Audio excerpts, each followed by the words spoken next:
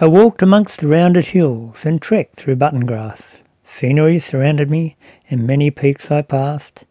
I stopped a while to rest my bones upon a fallen tree, and as I checked the ground around, a strange sight did I see. Upon a log beside my foot, a puzzling sculpture stood.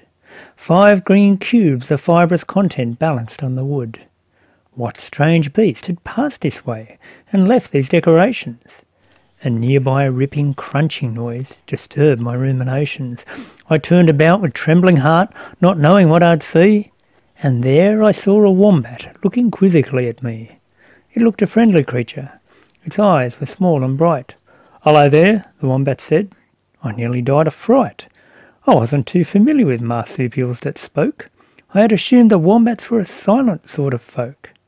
"Those droppings there," I pointed. "To what do they belong?" They're mine," the wombat said. "They haven't been there long." "But why are they stacked up like that? Why plonk them on a log? It seems a lot of trouble to spend going to the bog." Finally, the wombat spoke. "I guess that you should know, more than nature's gentle urgings determine where we go.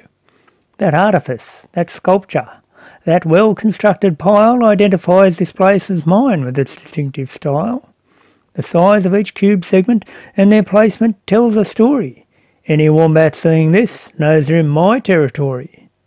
"Ah," I said, "I understand your message etched in feces, but does that sculpted scat apply to any other species?" "Don't worry, mate," the wombat said. "You're not a threat to me. I'll see you around. I'm off to graze some sedges for my tea." With that, the wombat trundled off, left me to contemplate. Round objects roll, but cubed ones don't, not in their natural state. Next time you see the cube-shaped droppings, don't sneer with derision. They're the fecal art of wombats, deposits of precision.